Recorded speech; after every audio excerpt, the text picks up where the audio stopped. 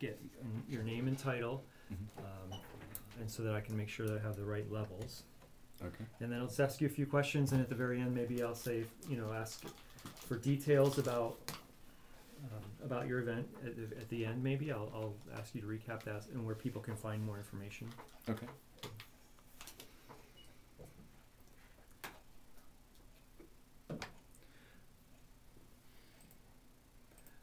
Okay, I am recording now. Wait a second.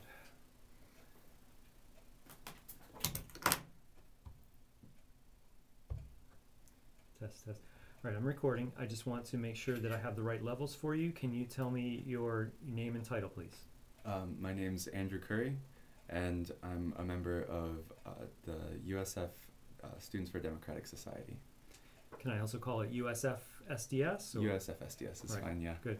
And what about you're a student at USF? Do you have a major and a year in school? I'm not a student at at USF, actually. I'm a student at SPC, but SDS is an organization for students and young people, not at any particular campus or university. So the USF SDS, excuse me, USF SDS, that includes students from other places and so forth, right? Mm-hmm. Okay. Yeah.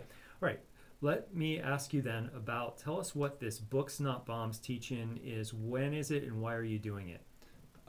We're having a teach-in on the USF campus by the outside of Marshall Student Center in the on this coming Wednesday, and it's to protest and spread awareness of USF's complicity with US CENTCOM and US Southcom, which are two areas administering for the US War on Terror, based in Tampa at MacDill.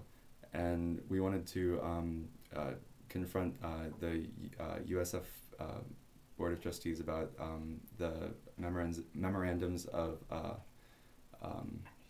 understanding which they have with Southcom and CENTCOM, US Southcom and US CENTCOM. So in this memorandum of understanding, you're saying that the school is complicit with the war. In what ways? What's it doing? What is the school doing, or what could, in your mind, the school not be doing in order to avoid complicity?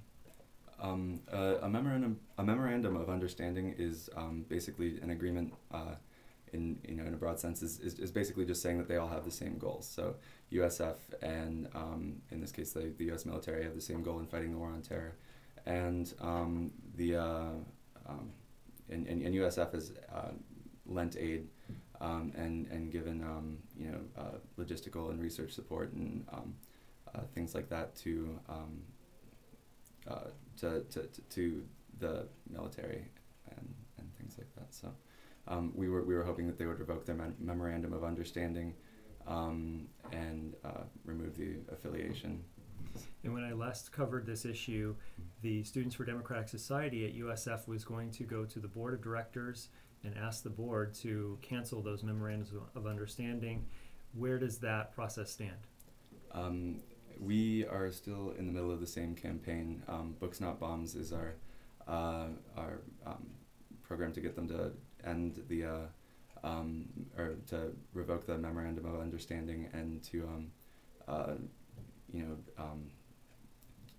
do away with the agreements and stuff like that. So hopefully they'll be able to do that coming soon in the next couple meetings. Where can people find out more about this Books Not Bombs meeting? And once you tell me where they can find out more, what could someone who ends up going expect to see there?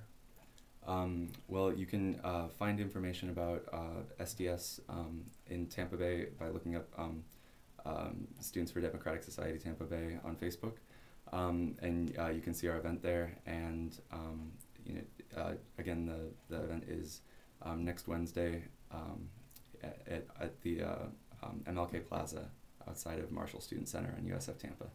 But what will happen there? Oh, we're having a teach-in to give talks and information and to educate people about what a memorandum of understanding is, about what the effects of the war on terror have been around the world, and